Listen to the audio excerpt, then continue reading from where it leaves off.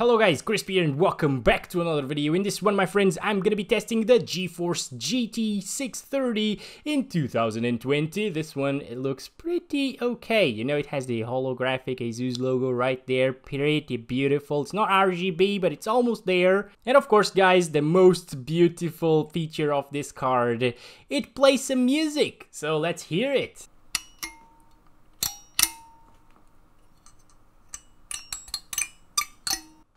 So it's not really the best music production GPU in the world, but you know, you can still play some notes there, kind of.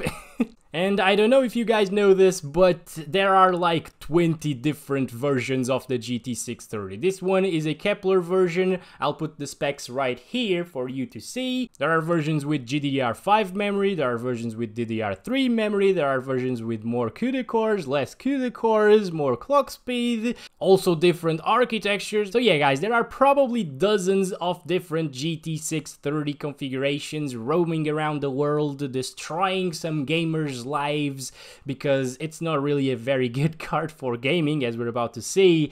But yeah, let's just install this in the system and see what it does in 2020, shall we? Alright everybody, we are now in the desktop. You can see the GPU showing up in MSI Afterburner right there, GeForce GT 630, and right there in GeForce Experience, GeForce GT 630. These are the specs that I'm running it with, of course unrealistic, but we're testing the GPU, so we don't want any CPU bottlenecks, and it's kind of hard, to be honest, to bottleneck a GPU like this one. Okay, so first game of the day is CSGO. I'm playing it at 720p resolution, 1280 by 720 with the very low settings, as you can see. Let's just get into it. I really want to know what this GPU is capable of in this game, because if you have a GPU like this, you're likely playing CSGO, and if you're using it for gaming, of course. Let's start counting our FPS. We got a massive stutter right there. In a game like CSGO, you really want to maintain 60 plus FPS all of the time, and this GPU just can't do it. We were getting like 40s right there in long. Okay, yeah, this is bad, guys. This is really bad. I was expecting it to be slightly faster than the GT 710, but no, it seems to be like slightly slower. Oh yes, alright. Oh boy, okay, we're good. We dropped into 30, like the low 30s actually, guys. Oh my god, okay. How did I do that? What the heck? Oh my god, it's so clunky, guys. I can't do this.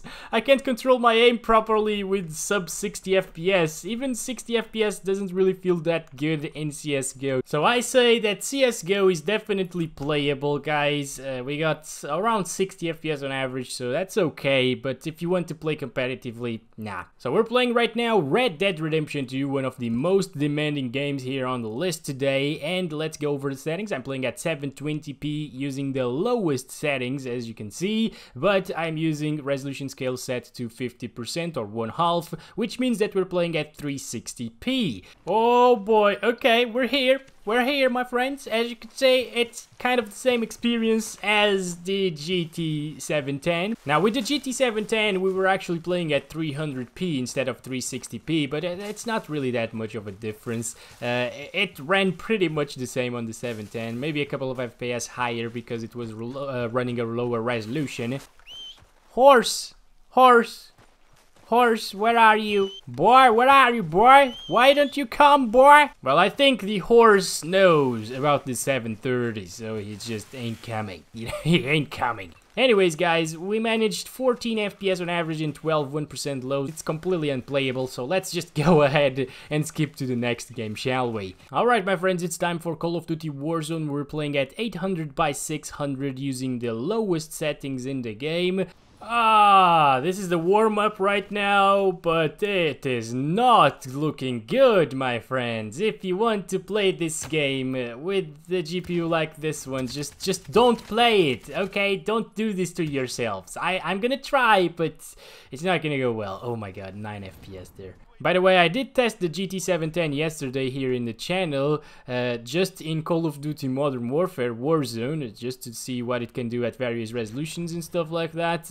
And I think it was slightly worse than this. It's kind of the same experience because it's obviously completely unplayable with either GPU, but I believe this one is just slightly faster. It might get like 1 or 2 more FPS, especially right here. This is the most demanding street in downtown.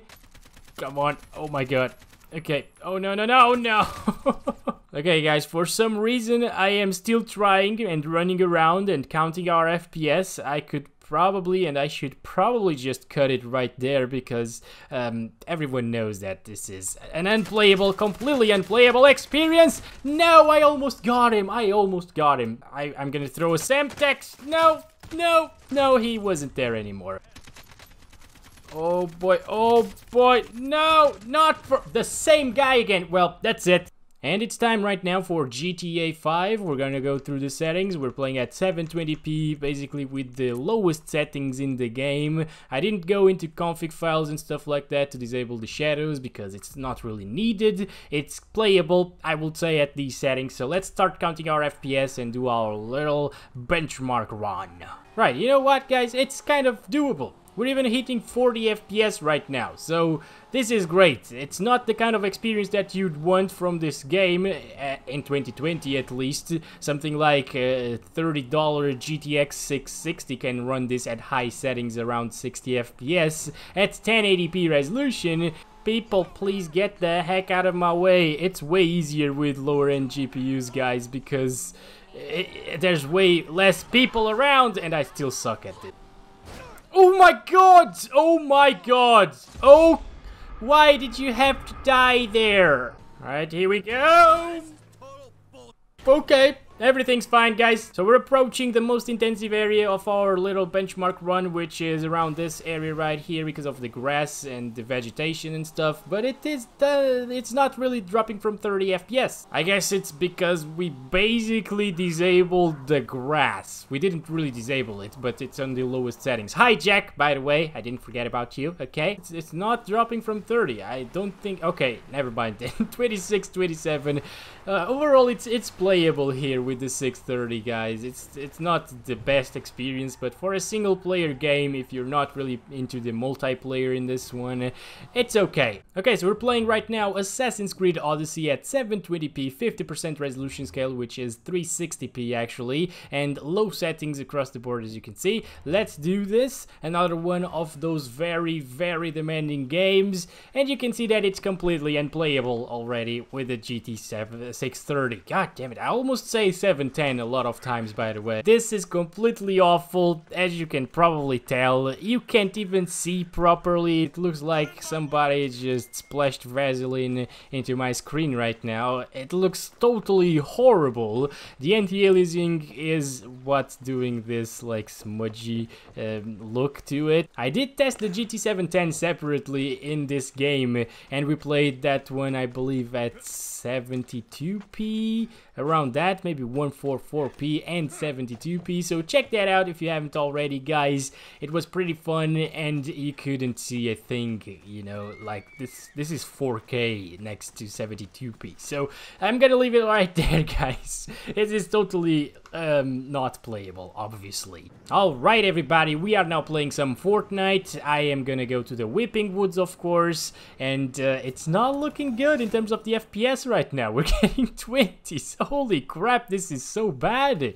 Anyways, I'm playing at 720p with the low settings preset, which makes the 3D resolution go down to 66%, which means that we are effectively running the game at around 480p. Yeah, I honestly expected a little bit better coming from the GT 630 here. So,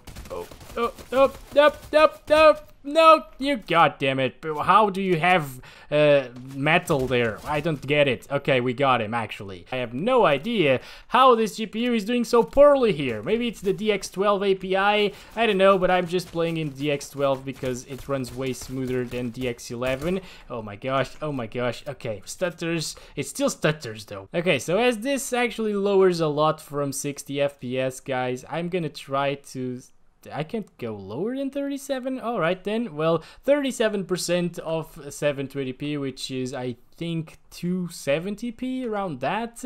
It still doesn't get 60 FPS at these settings, guys. Okay then, well, if you do have the DDR5 version or GDDR5 version of this card, you will be able to get decent FPS, and it's probably gonna be playable, but you can, yeah, it's just, I'm speechless right now. Oh, hello there, Bangalore. How are you doing? So we're playing Apex Legends right now at 640 by 480. I set it in the launch options. It still shows 1024 by 768, but it's much lower than that, as you can probably tell. You can't even see anything. Lowest settings. Let's go. Look at that, guys. We touch 100 FPS here. I am hopeful, but not really. Oh, no. Okay. Well, yep. Oh my god, it's so bad. It's at 640 by 480 for God's sake, and it's running like this. We got Mozambique here. Alright, I'm gonna go with it. I don't care. Another Mozambique. Should we dual Mozambiques? Yes, we should. A triple Mozambique. God damn it, seriously? And there's a guy right there. Just grenade. No, no, no, no, no, no, no, no, no, there's another one right here. Mozambique time. It's Mozambique time, guys. Let's go. Can we do this? I want to shoot them, but I can't really see them because of the resolution, you know? Oh, come on. Oh my god, it's so bad. No, no, no, no, no, no. Smokes everywhere. Look at this, guys. We even reached 60 FPS inside of here. That is beautiful. 77, the 79. Oh boy. All right. Oh, yep. Get wrecked with the Mozambique. That's what I like. Hello there. What is going on? What's happening here? I don't get it. I don't get it. I'm gonna go away from here right now. I need to revive my boy. Whoop, whoop, whoop, whoop. Nope, nope, nope. What is happening right here, guys? Wow. How am I not dead? I don't understand. No, but yes, finally, I got one. Yeah, boy, another one down. I am alone, guys. No, this is not gonna happen. Yup, alright then. So, not the worst thing I have ever experienced. And we are playing PUBG right now. This is 720p with 50% resolution scale. I went into the config files to change it. It still shows 70% right there, but it's at 50%. So this is 360p basically. Let's go. This is so bad still. Oh god. And you know what, while dropping, it seems like it's gonna be a playable experience, but no, as we approach the ground, oh my god, 8 FPS there, oh. And you know what the worst thing is, guys? I was supposed to test the RTX 3080 today, but no store in Portugal had it available, and I could have been playing with the 3080 and testing the 3080 today, but no, I'm here with the GT 630. So basically, if you want to play PUBG, just go ahead and play PUBG Mobile on your phone, because it's probably gonna run better than PUBG Mobile on the GT 630. Alright, so this is Horizon Zero Dawn, probably the most demanding game of today's video. I'm gonna go through the settings: 640 by 480, 50% resolution scale, so this is 240p, and lowest settings across the board. Yeah, you can't really lower this from medium. Yay! This is absolutely awesome, isn't it, guys? An amazing experience once again. It's actually probably slightly better than Red Dead Redemption 2, but that game was also running a higher resolution, so I don't know, but this looks wonderful, doesn't it? With the 710 we actually tested it at 72p, but of course it was absolutely unplayable, and I think the 630 is actually doing a better job right now at the 240p resolution. This isn't too bad, although the graphics are something coming from like a Nintendo 2DS or something like that, but yeah, it's okay in terms of the frame rate. We're hovering around 20 FPS, and we still have those beautiful lens flares, guys. Those still look amazing even at 240p resolution. Holy, it's horrible, guys. Okay, it's slightly better than the 710, I believe, as I told you, but it's not good still. Definitely not good. Over here, everything is turned off, of course, and we're playing at the lowest settings, 25% resolution scale, which is 180p. Not 1080p, it's 180p, okay? 180p. 1080p. Maybe 180p is actually bigger than 1080p. It's not. We're playing. Oh, look at our frames. I don't remember how many frames the 710 got, but this is great. Holy crap, I wasn't expecting this. Oh my god, guys, the FOV is so bad. 50 FOV, man. Are the consoles like this? I don't even know. But yeah, guys, I should probably make a video playing at 50 FOV, like with proper graphics, of course, but just playing at these incredibly low FOVs and maybe go into the config files and lower that even further. That will be fun, wouldn't it? Well, that's a great idea for the second channel, actually. Link is down below in the description. Check that out. So this is what happens if you go to war and you forget your glasses, I guess. Maybe this is the way it's meant to be played, my friends. Who knows? Well, I got one with this FOV and this resolution. I think what bothers me the most is the FOV. I don't know why, man. It's time for Valorant. If this game doesn't run properly at 1080p low settings, I don't know what to think of the 630, guys. So 1080p low settings are the settings of choice. Okay, let's start counting our FPS. So far, so good. Valorant runs on every single potato, as you can probably tell. We're getting really nice frames. Yes, this is exactly what this GPU was made. No, it's not. This GPU wasn't made for gaming at all. There's another camper. Perfect. So I guess if you have a GT 630, guys, you can definitely play Valorant. It runs smoothly, even at 1080p. So if you lower the resolution, even better, of course. Hi, buddy. You're dead. There's a guy camping there. It's probably, yep, it's still the same guy as earlier. Okay, alright. There we go. There we go. I guess if you really want to play this game, yeah, this is doable, guys. This is absolutely playable. But in competitive matches with more effects and like smokes and stuff like that, it's probably gonna drop a little bit. Alright, I got him. So maybe just play it at 720p if you're playing competitively, guys, so you're sure that the game doesn't drop from 60, you know? Oh boy, oh boy, oh boy, oh! As I said, Valorant runs in every potato. You just need to get a decent CPU, you know, to not bottleneck a GPU like this one. Like, maybe 2nd Gen i5 should be absolutely fine to get 100 FPS on average. And guys, it's time for the last game of the day. I'm gonna ask the question, but can it run Crysis? Let's find out. We're playing at 800 by 600 with the low settings, of course, and it's not really looking that good, as you can see. Well, the graphics actually do look way better than they did in the original one, of course. Even at 800 by 600, like, the textures are a little bit, well, they're better. They're not like hugely better, but they're better. Anyways, this is of course very, very unplayable, depending on how you look at it. I guess when the original Crysis came out, it was running like this even with the best hardware around. So you know what, it's not that bad. It's not that bad, guys, definitely. All right. Oh, there's a guy. All right, there we go. There we go. He's dead. Yeah, we're getting a very, very smooth 15 to 20 FPS on average over here, which is amazing. I can't control my mouse. It's absolutely horrible. Yep, guys, so can it run Crysis? Not really. I don't think it can, at least not at these settings. It seems like it is way too much for this little GPU. Oh god, oh my god, it's so bad. It's so bad, guys, it's so bad. Ah, what a wonderful Crysis experience. This is what Crysis is all about, isn't it? Anyways, guys, I'm gonna leave it right there. This is enough for Crysis with the 630. And my friends, it's finally time for the conclusion of this video. Do I recommend the GeForce GT 630 in 2020? And the results speak for themselves, guys. This is an absolutely horrible GPU to play games with in 2020. Of course, you can still play Valorant, League of Legends.